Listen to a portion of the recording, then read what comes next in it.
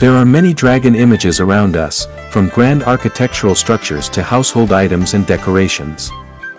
This is quite understandable as dragons inherently carry many beautiful meanings and have high symbolic significance. The most common in modern life are the dragons of the Vietnamese dynasties, from the Lai dynasty to the Nguyen dynasty. What are the distinctive features of each dynasty's dragon and what do they say about the history of that era? Vietnam Plus presents the 3 quick steps to identify the 5 most common dragon symbols in the aforementioned dynasties, with the assistance of Association Professor Dr. Tran Trong Duong and young independent researcher Nguyen Hue. The video utilizes designs by Hue and various other illustrative images. This is the result of reconstruction based on surveys, research from documents, stone sculptures, wood carvings, ancient architecture at historical sites such as pagodas, temples, royal tombs. The Lý, Tran, Lê Sơ, Lê Trung Hung, and Nguyen dynasties are notable in Vietnamese history for their distinct artistic styles. They can be differentiated into 2 types, the Lý Tran dragon and the Lê Nguyen dragon, with the main distinction lying in the shape of the nose and head. Lý and Tran dragons. Overall, the Tran dragon resembles that of the Lý period, with a thicker, more robust body due to the preference for tight compositions during the Lý period.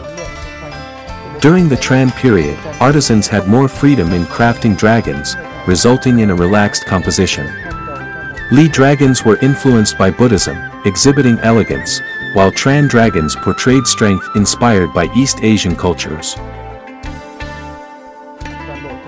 Lê and Nguyen dragons. From the early Lê Trung Hung to Nguyen periods, the fundamental features remained unchanged. To distinguish between them, a detailed analysis of features such as fins and decorative clouds surrounding the dragon's figure is required.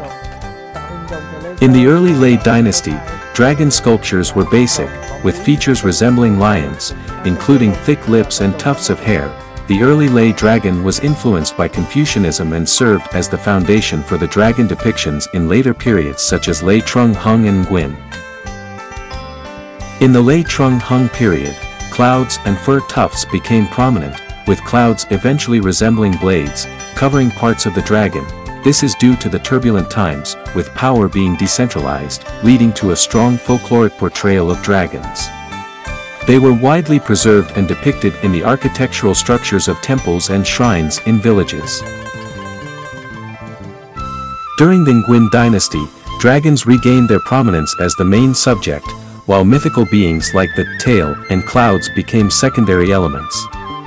The horns of Nguyen dragon spread out rather than forming a dense cluster as before.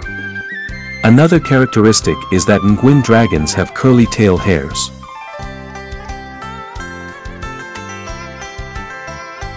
Despite being standardized in size, they exhibited various folk variations due to the preservation of regional cultural nuances despite the scholarly cultural emphasis by the royal court. In summary, from the Lý, Tran to the Lê, Nguyen periods, Vietnamese dragons underwent continuous evolution, reflecting a harmonious blend of indigenous cultural elements and regional influences, creating an iconic symbol that is both majestic and accessible.